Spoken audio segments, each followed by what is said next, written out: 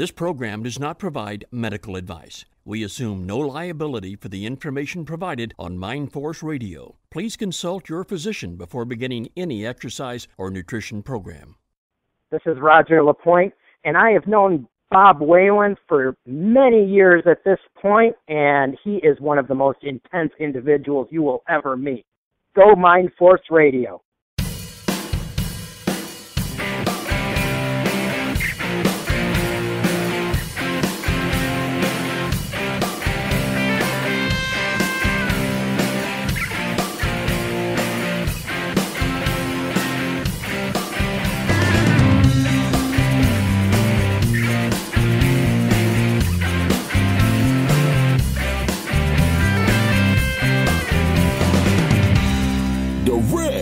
From Mind Force Radio, this is Natural Strength Night with Maximum Bob.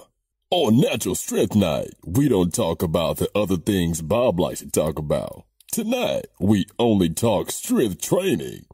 When I say strength training, I don't mean training like punk-ass goons in the muscle magazines who jacked up on juice, steroids, and PEDs. I mean natural strength. Strength built on good food, heavy weights, and no shortcuts. If you want to learn about real natural strength, weight training the right way, the old school way, stick around. Bob and his friends just might teach you something. He's here, the host of Natural Strength Night, Maximum Bob Whelan. Tonight, our guest is one of the top muscle writers of our time, Dave Yarnell. Dave is a true dyed-in-the-wool iron game expert and historian. He has spent 43 years in the lifting trenches. He started weight training at age 12, and since then, he has read almost every book and magazine related to the subject. He has also competed in powerlifting for close to 30 years and has some impressive lifts. He has written for Powerlifting USA, naturalstrength.com, and others. But it's his books that really make Dave shine.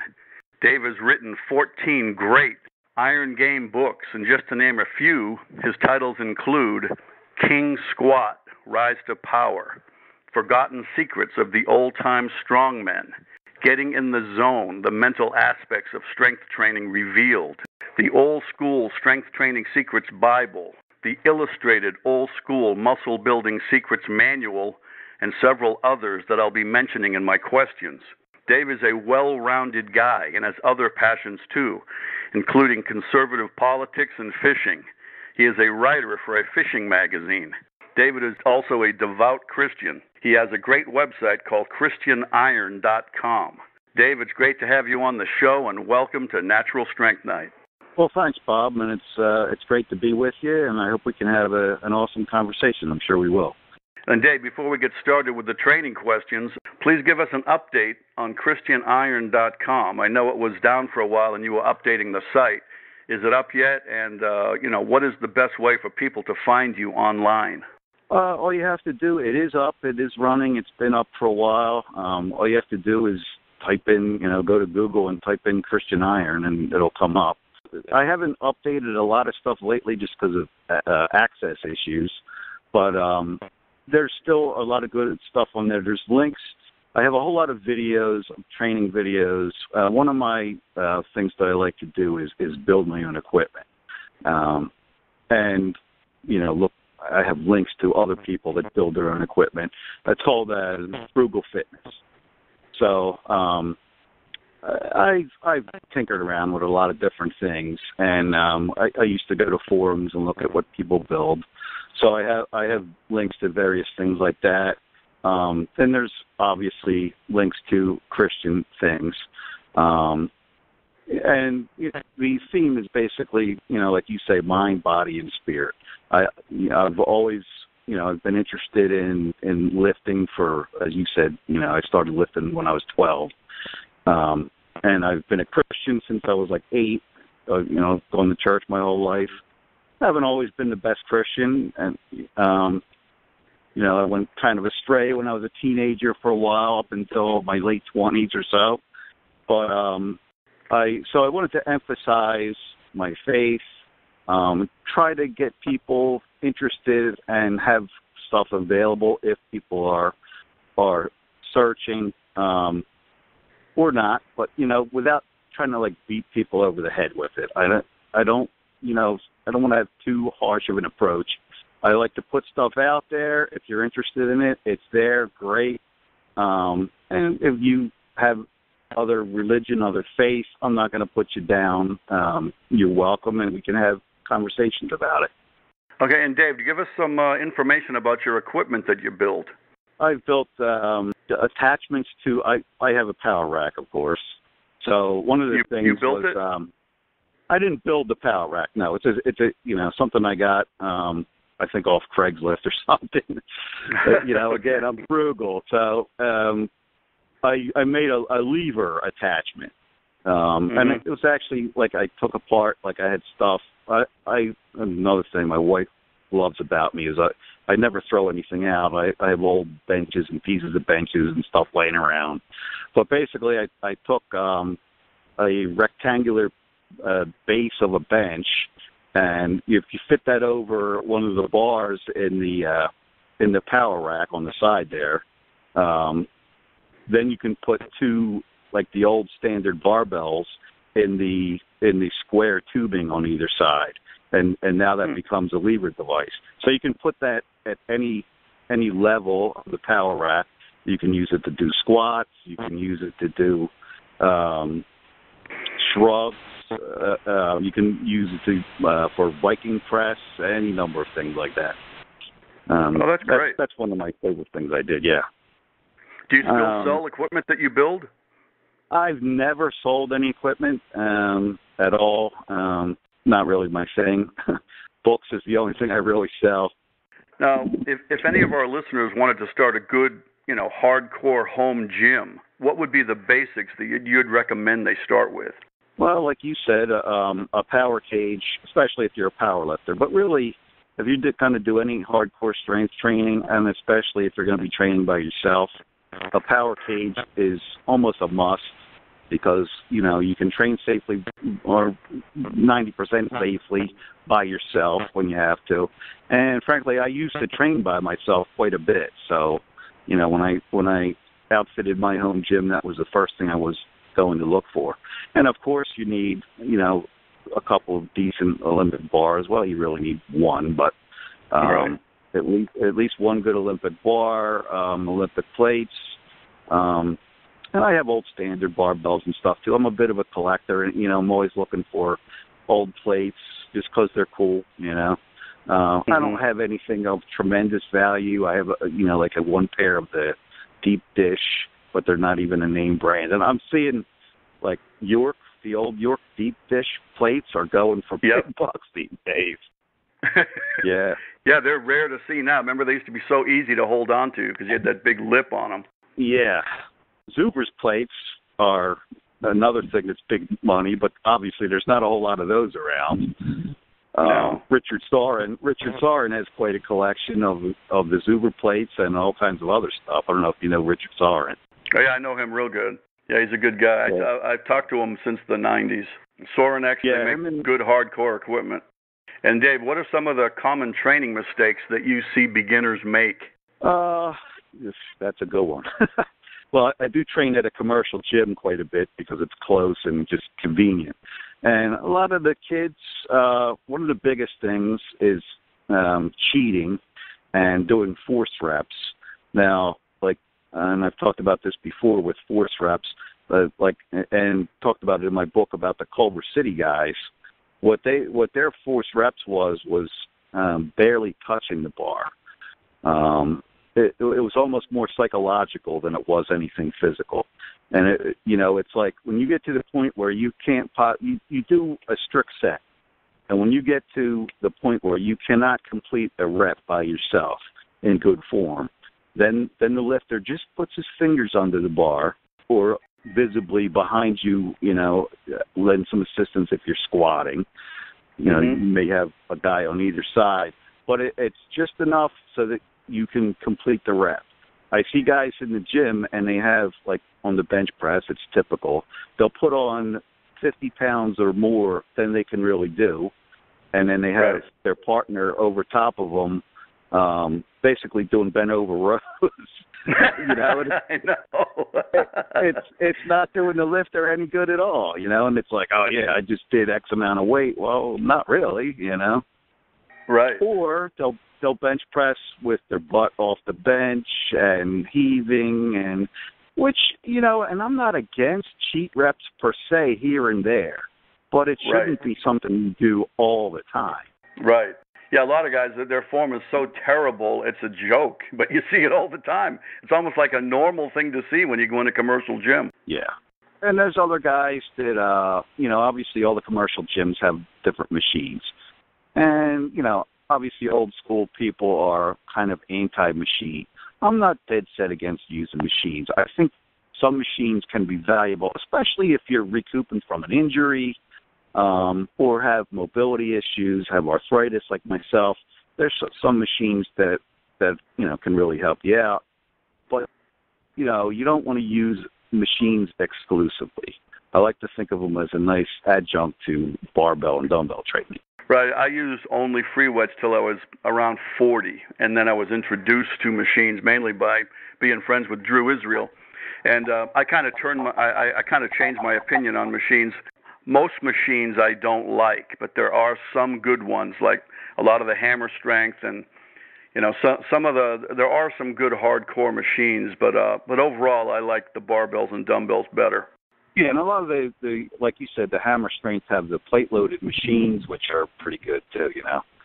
There's a new one now called the Pitch Shark, which is pretty awesome too.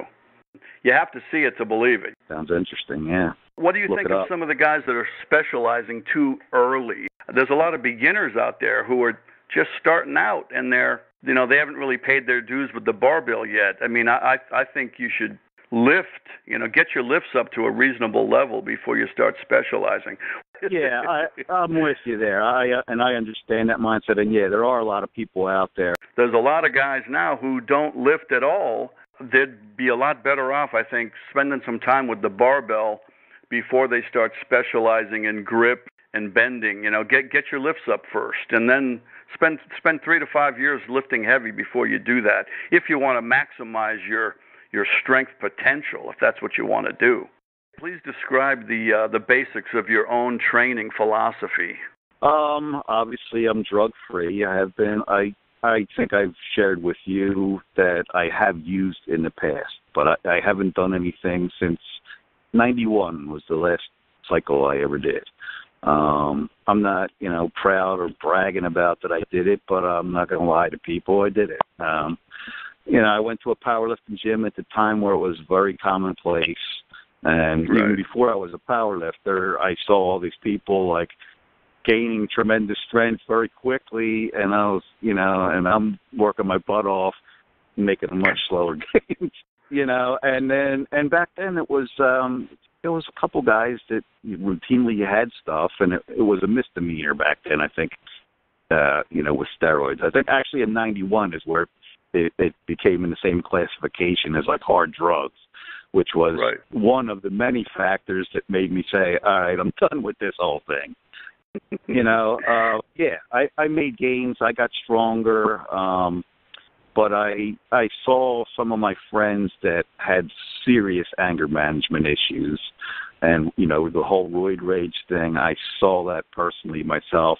I'm a pretty laid back guy, so I don't think that I probably got a little angrier than I would have had I never done anything, but nothing never really got out of hand. And then I saw a lot of health problems, especially with older guys. I saw guys that had heart issues and then tearing muscles very frequently, because there's like imbalances that steroids create especially when you overdo them, take them all the time, and that's another problem. They develop a psychological dependency, and that's where a lot of guys, really get into trouble. And the idea is always, if this much gives me this much gains, well, if I take 10 times this much, I'm going to be Superman. Well, not so much. You're going to kill yourself.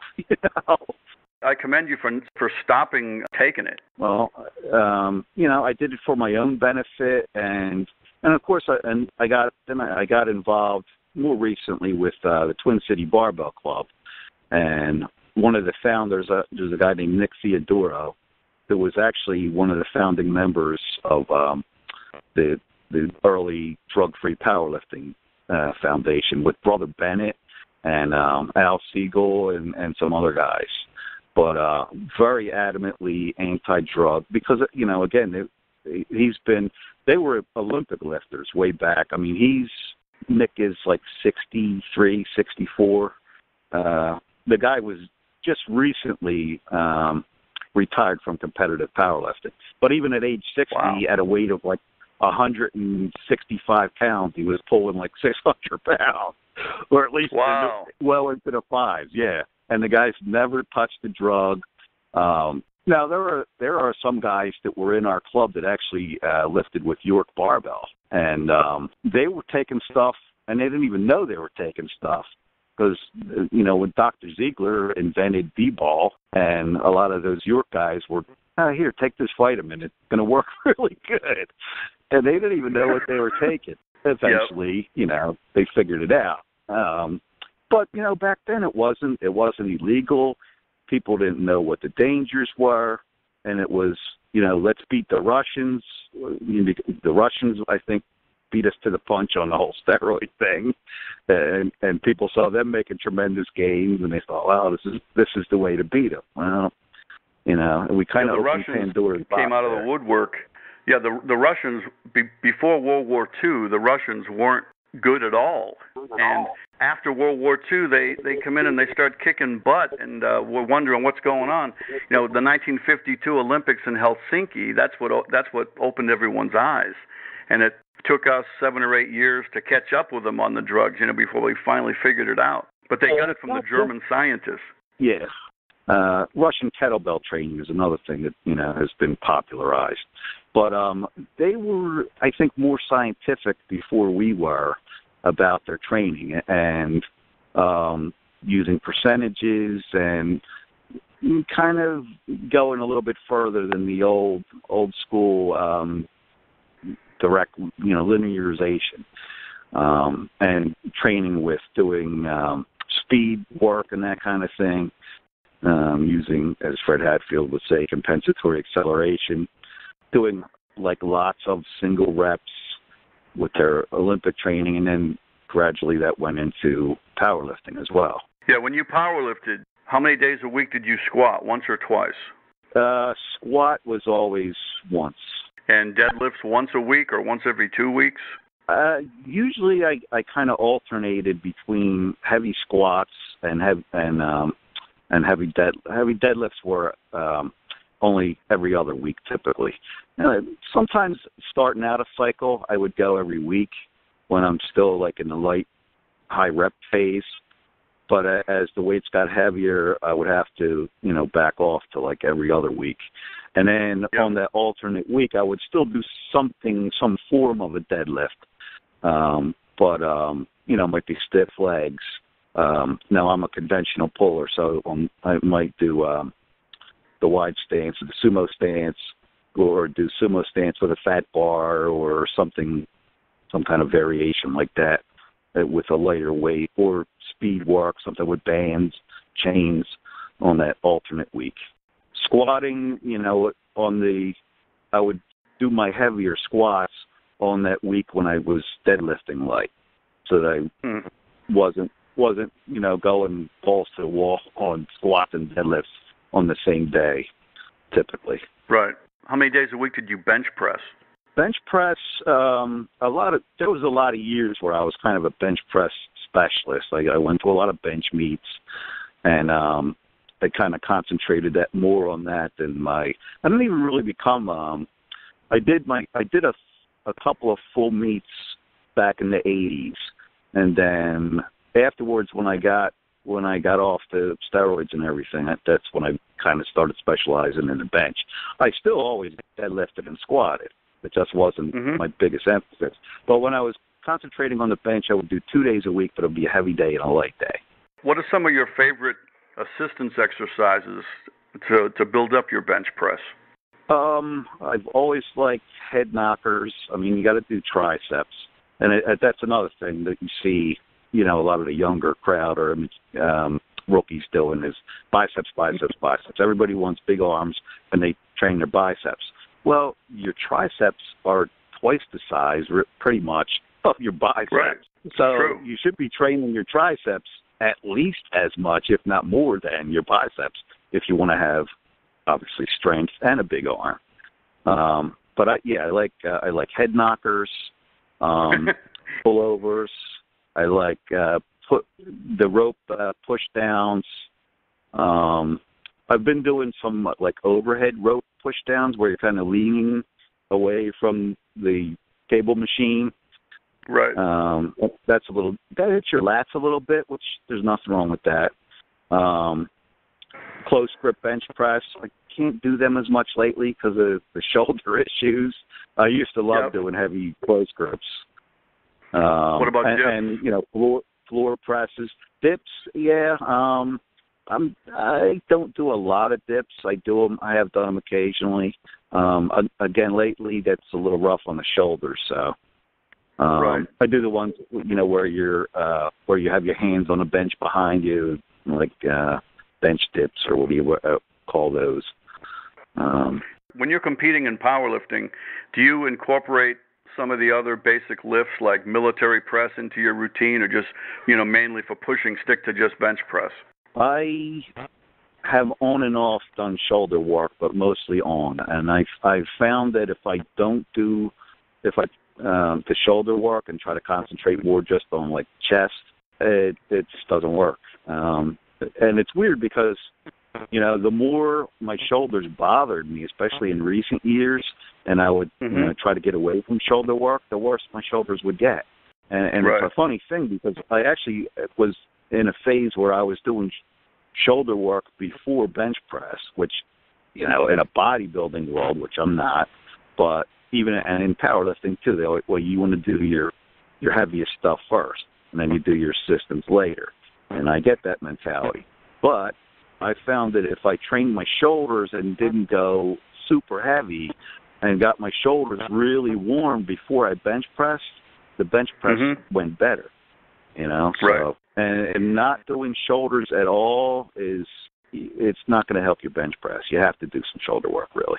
I think sequence is something that you should experiment with. I would go against the grain and make my own sequence. Yeah, and that, you can say that about any exercise. And I like variations on the bigger exercises, too. Right. Some people are locked into one thing, like always doing standing overhead barbell press. Well, try some dumbbells, try some kettlebells, try one arm at a time. Right. Use a machine here and there. It's not going to kill you. They actually have a pretty decent machine at the gym I go to where you're sitting and the weight is kind of on an angle behind you. And it isolates the shoulders pretty well the way it has you situated, because you can't really use your legs. Doesn't bother your back. That's another thing that, doing like standing overhead barbell press, if you start getting heavy and you tend to cheat a little bit, you start bending your back backwards and, things can get ugly. That's right. one thing. That's one thing I'm not real big on. I can't say anything against it. There's people that love it. It's a great exercise. It's just not my favorite.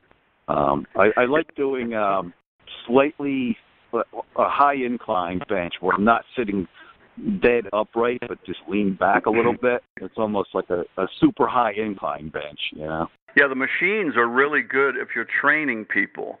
That's probably the main reason I started getting machines, especially when you have older people who have problems. You don't have to worry so much about them. If you have a guy in his 50s and he's pretty new at lifting, I feel a lot safer putting him in a machine than trying to teach him how to do an incline press with a bar. So, for the training business, I think they're great. Yeah, and it's good for, like, if you have, a lot of people have anomalies where, one side's a little bigger, a little stronger than the other. And you might end up bench pressing a little bit crooked I've done it myself and not realized it until people are handing the bar off to me, and I'm like, why are they handing it off crooked? And after, 10 different people handed the bar off to me crooked, I realized it's not them, it's me. Everybody has cell phones, and we can take videos of each other. And, unfortunately, a lot of people just want to take selfies, and some of these forums are all just, guys, what do you think? Stop with that already. We'll be back with more right after this.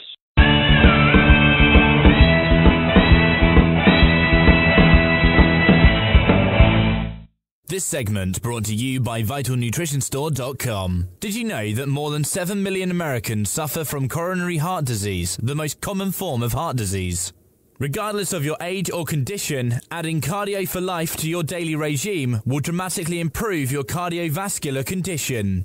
Cardio for Life has been the top-selling L-arginine product in the marketplace now for more than 3 years. It is also the top-selling product at VitalNutritionStore.com. Formulated by Dr. Harry Elwart, the best-selling author of Let's Stop the #1 Killer of Americans Today, Dr. Harry believes together we can prevent and reverse heart disease. Cardio for Life comes in 3 wonderful flavors: orange, peach, and grape, and is gluten-free, sugar-free, and sodium-free. Please see our complete line of natural products at VitalNutritionStore.com. That's VITAL Nutritionstore.com.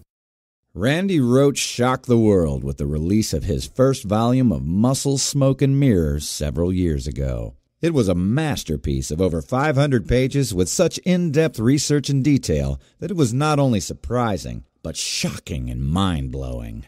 It was truly one of the best Iron Game history books ever written. He followed that with Volume 2, another epic book with over 700 pages of equal depth and detail. All serious Iron Game fans need to have these books.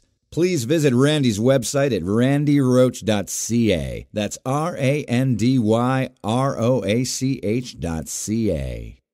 Listen to how Iron Game legend and the Iron Master editor Osmo Kehaw describes the book Supernatural Strength. Have you ever wondered how much real-world experience authors have when they write books about weight training? Who is that person behind the computer? What do they really know about the Iron Game? If you picked up this book, Supernatural Strength, you have definitely come to the right place. The author, Bob Whelan, has spent several decades in the Iron Game trenches training himself, competing and coaching in powerlifting, earning academic credentials too numerous to mention, and thousands of hours of training and instructing athletes and trainees of all levels at his Washington, D.C. gym since 1990. He's not only devoted his life to motivating and pushing people to heights they have never been to, but elevating the trainees' understanding why certain methods work better than others. Bob is one of the most respected and revered trainers in the business today.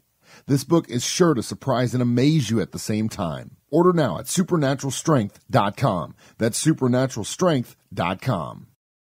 Don't you think it would be so much easier getting into shape if you had a personal coach? Just like all the celebrities do. Well, now you can. Bob Whelan of webstrengthcoach.com wants to get you out of your rut and coach you to success. He's dedicated to helping you achieve your strength and fitness goals through your hard work and his expert guidance. Bob will help you with strength training, muscle building, fitness, nutrition, and motivation. He'll make sure you achieve your maximum physical potential. You can get one-on-one training with Bob through his website, webstrengthcoach.com. He will develop a personalized program tailored to your individual needs. A program right for you. Bob will give you feedback after every workout. This is old school fitness and nutrition. No fads and no gimmicks. Bob will use proven natural techniques to make sure you are satisfied. So visit webstrengthcoach.com today and let Bob help you reach your best self. webstrengthcoach.com. Do you enjoy history without social engineering? Reading about our founding fathers? Economics from a capitalist perspective? Wisdom from modern patriots? Welcome to UncleSamBooks.com, where virtues like rugged individualism, hard work, and the American dream dominate. UncleSamBooks.com. Great books for homeschooling. UncleSamBooks.com. If you want to become as strong and muscular as possible with health in mind, and without lowering yourself to using steroids, the best advice can be found in the classic strongman books of long ago. These are the best books ever written on the subjects of strength training, weightlifting, strongman training, iron game history, and old-time physical culture. Many of them can still be found at physicalculturebooks.com. There you will find good, honest, time-tested wisdom from the great old-time strongmen. To maximize your natural muscular and strength potential, please visit physicalculturebooks.com. Listen to Ken Manny, head strength and conditioning coach at Michigan State University, describe the book Iron Nation. A masterpiece text on some of the most intriguing and compelling personal stories, iron game history, and gut-wrenching training routines ever put to paper. If you truly love hard training without all the frills of pomp and circumstance so common today, you will love Iron Nation. Written by lifters for lifters. If you love weight training, you will love Iron Nation. Order now at ironnation.com. That's IRON Nation.com. If you would like to promote your business on MindForce Radio, we would love to hear from you. Please let us know if you are interested in a 30 or 60-second voice commercial or a banner website ad. Please contact Bob using the contact information provided on mindforceradio.com. You're listening to Natural Strength Night on MindForce Radio.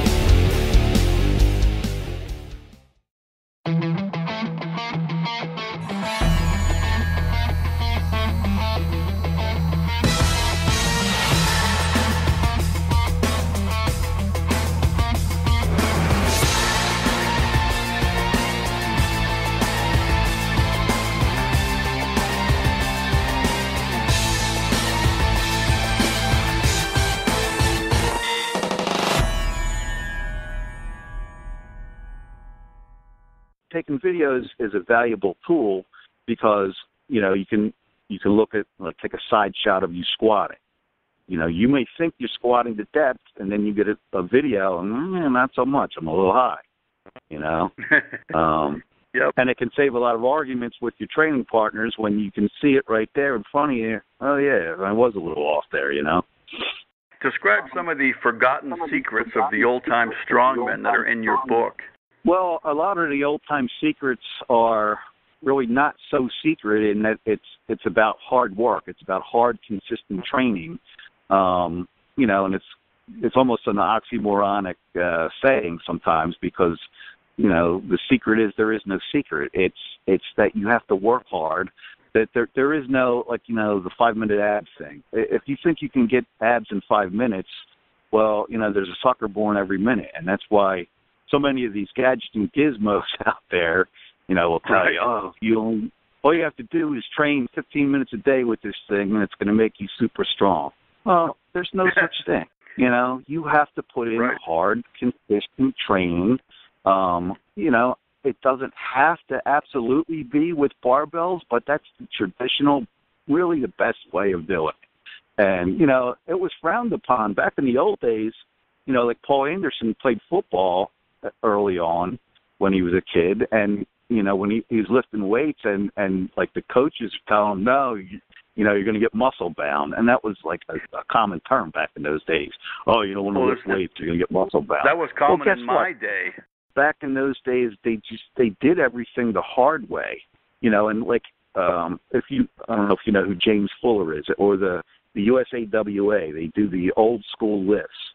That, and it comes from the British Weightlifting Association, where they didn't just have 3 lifts, like 3 Olympic lifts or 3 power lifts. They had a whole host of lifts, and they were from every possible angle. And a lot of those lifts, you'll post them, like I'll post them on my Forgotten Strength Secrets page, and people are like, oh, why would you want to do that? Oh, you're going to hurt yourself. Oh, that's the old school.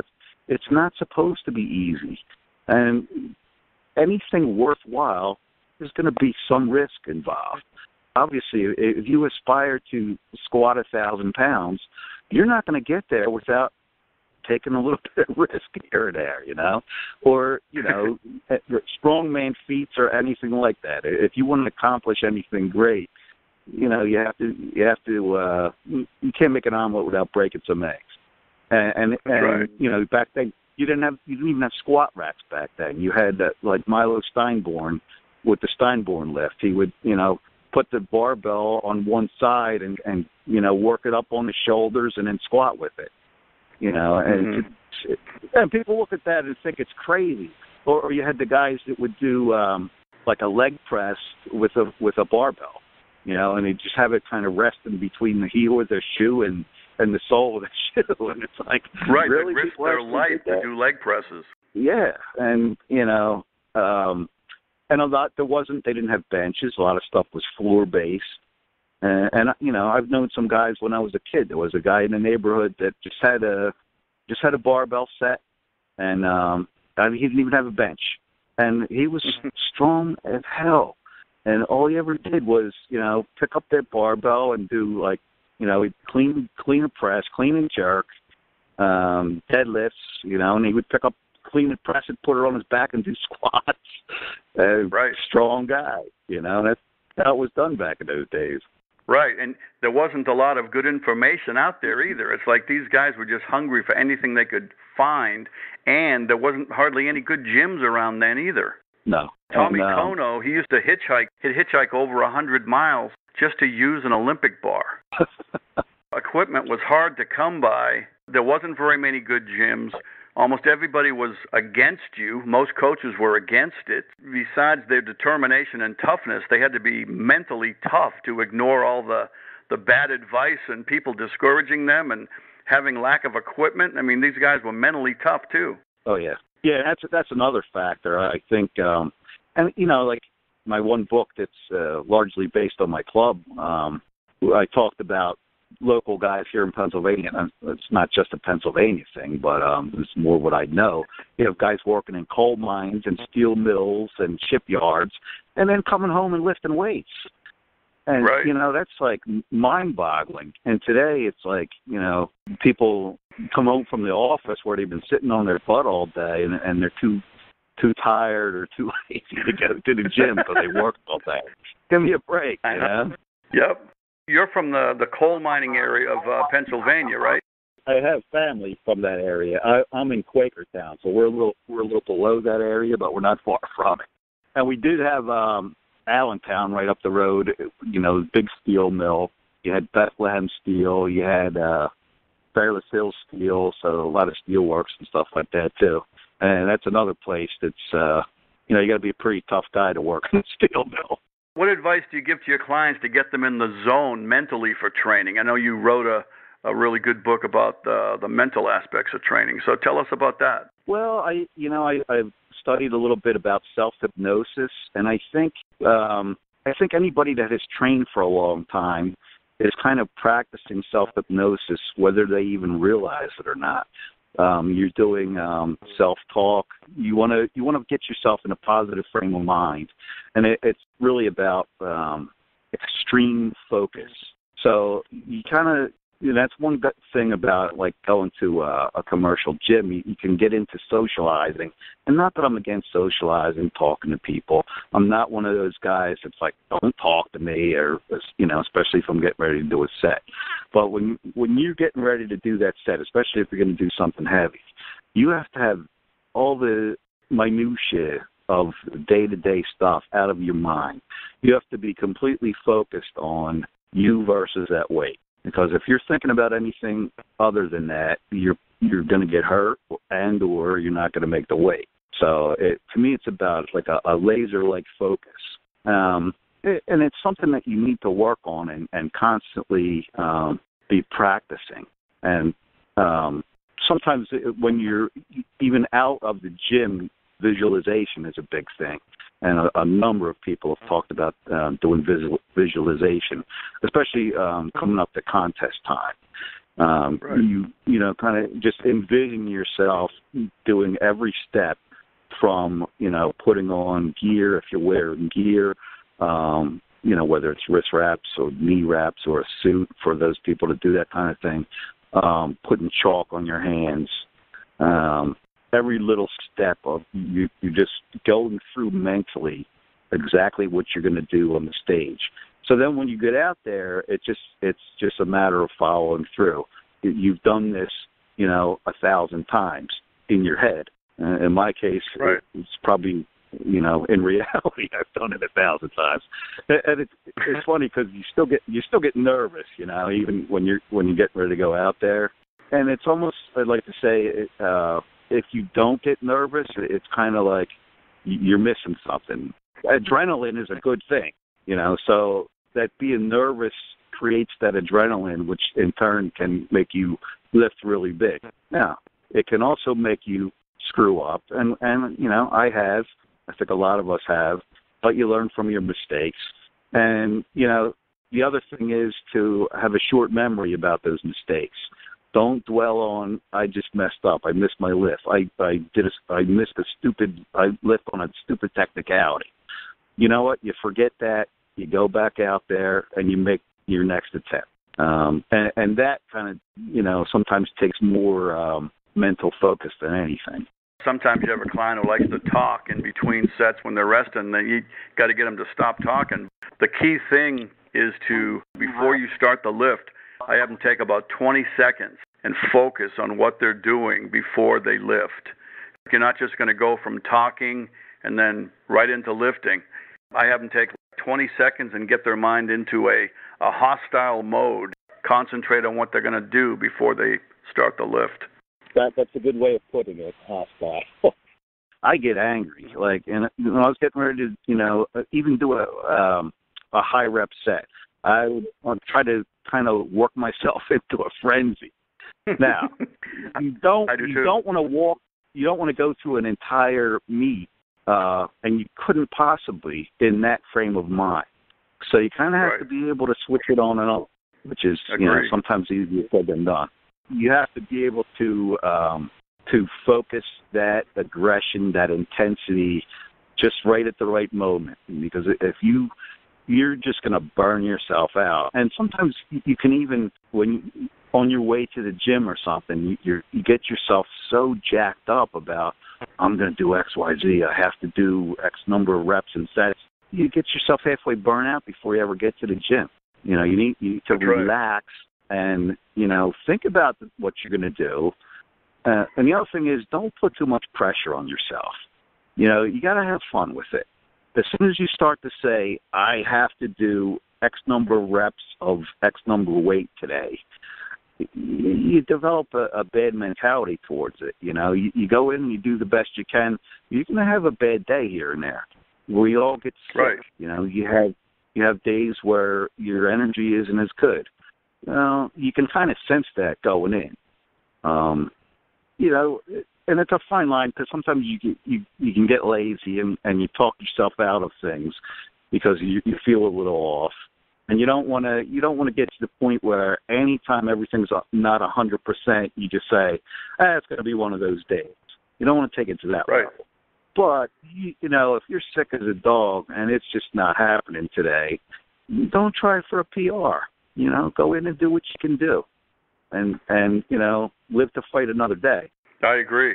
And I think sometimes it's good to be your own coach. If you're competing in powerlifting and you fail during your workout, like suppose you want to get a double with a certain weight or a triple with a certain weight, and then you don't get it 2 or 3 times in a row, I usually don't want to fail more than 2 times in a row. I'll change the goal. When you change the goal, you'll say, instead of trying a certain weight for 2, I'll try something for 3 or 4 with a slightly lighter weight, or I might even go heavier and try to get a single. But I'll change the goal to take the pressure off my mind. I remember one time I was stuck at a certain weight for a long time. I couldn't get to a certain weight of 1 rep max on the bench press, and I was stuck there for a long time. Well, finally, I put 5 more pounds on the bar, and I did it.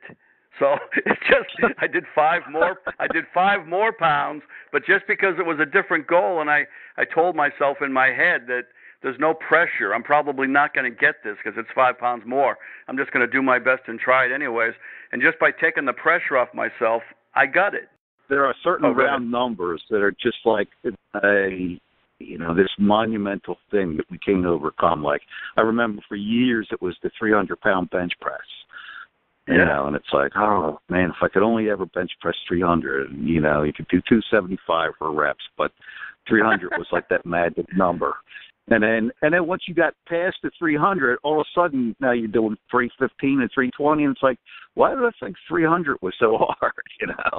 That's exactly what it was for me, because I think that's what it was. I think when I was like 19 or 20 or something, I was in the Air Force, and I remember I was stuck at like 295 forever, and every time I tried 300, I get crushed.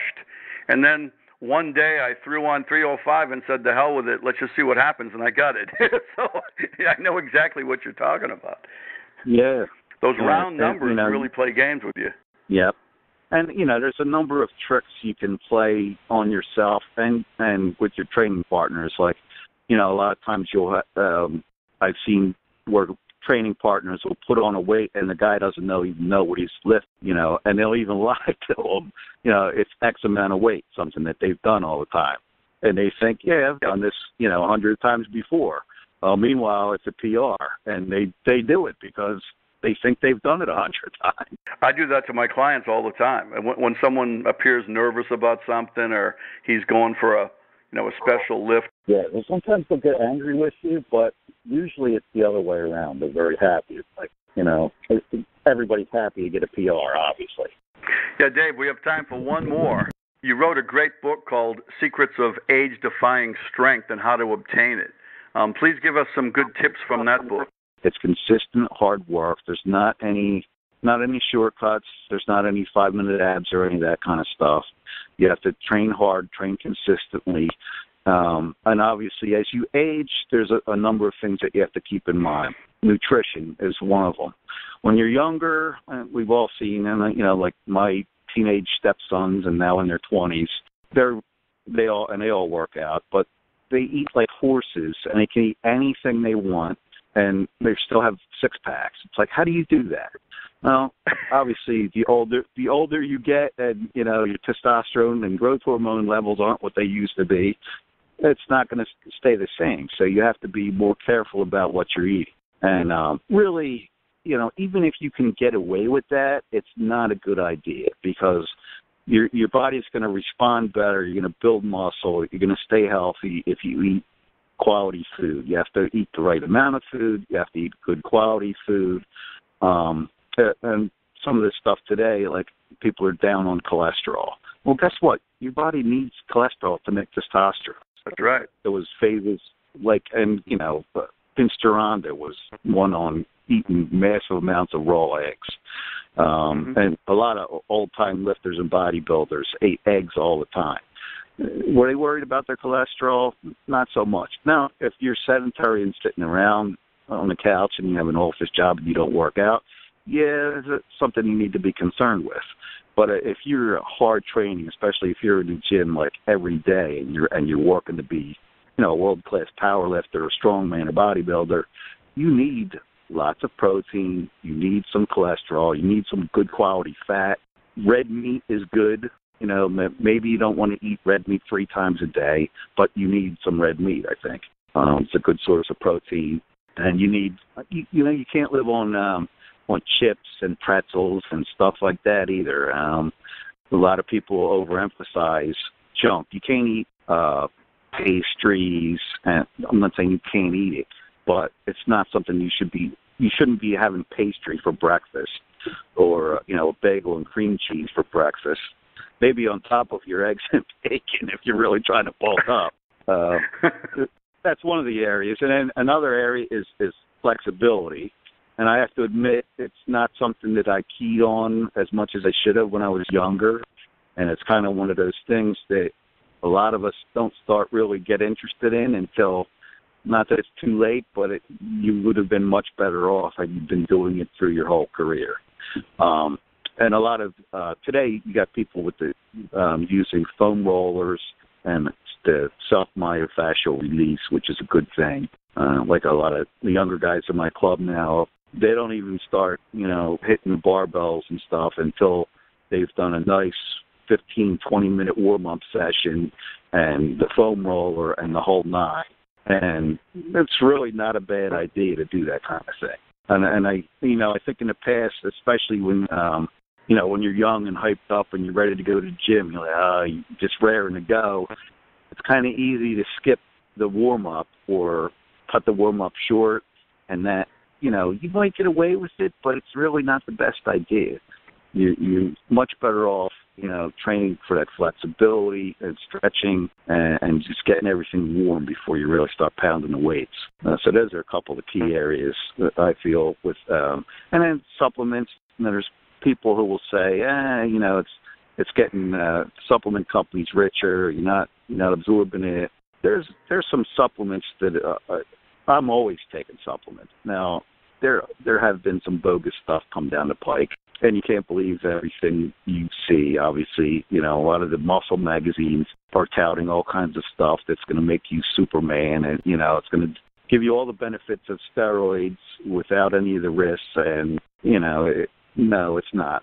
Dave, that's going to do it. You're a wealth of great information. Thanks so much for your time and for being on the show. Please give us your website again and where people can get your books and how they can get a hold of you before you sign off. Okay, well, christianiron.com is the website, and I'm on Facebook. I probably do a lot more on Facebook than I do on my website. The website is always there, and my books are all available from the website. And then, of course, they're all on Amazon. Yeah, and half of them are on Kindle, and then the Facebook page is Forgotten Strength Secrets. Well, Bob, I really appreciate your time, and thanks for having me on your show. You have a great show. I've listened to some of the podcast stuff and read on your site all the time. Some of my other friends have written on there, and so thanks again, Bob.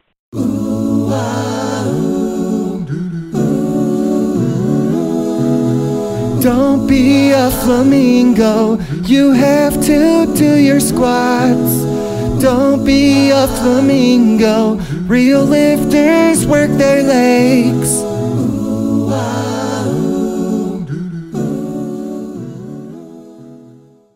That's going to do it for this edition of Natural Strength Night on mindforceradio.com. Please bookmark that website, mindforceradio.com. Bob is always looking for new writers for naturalstrength.com who are old school, hardcore, write with passion, and have a strong anti-steroid stance. He also wants your training questions so they can be answered on the show. Please send your articles and training questions to Bob at mindforceradio@earthlink.net. Thanks for listening. See you next time.